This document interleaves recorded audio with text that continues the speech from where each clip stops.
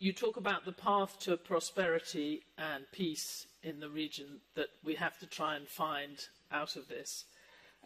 Is normalization of relations with Israel now off the table for Saudi Arabia? Obviously not this week, but when you think about that path.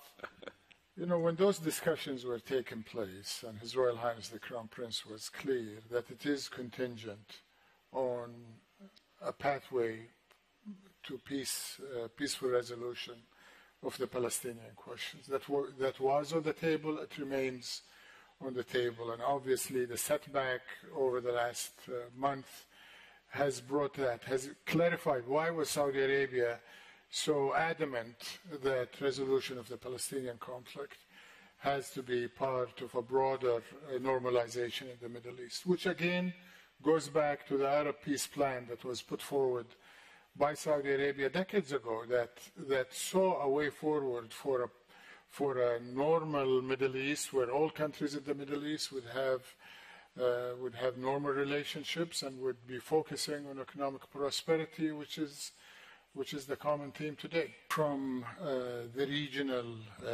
transition to a region of prosperity, I think it reminds us of something that has existed in the Middle East for many, many decades, since the 1940s, which is a big part of the Middle East. The Palestinian people have had their basic rights taken away, and their right for statehood and peaceful existence unfulfilled, and it's time to use this awful situation now to bring that to the fore and to resolve it. Saudi Arabia has put forward the Arab peace plan for a long time, and we remain eager to see that plan come into fruition through a peaceful process.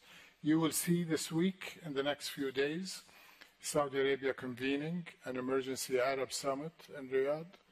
You will see Saudi Arabia convening an Africa-Saudi summit in Riyadh, and in a few days you will see Saudi Arabia convening an Islamic summit.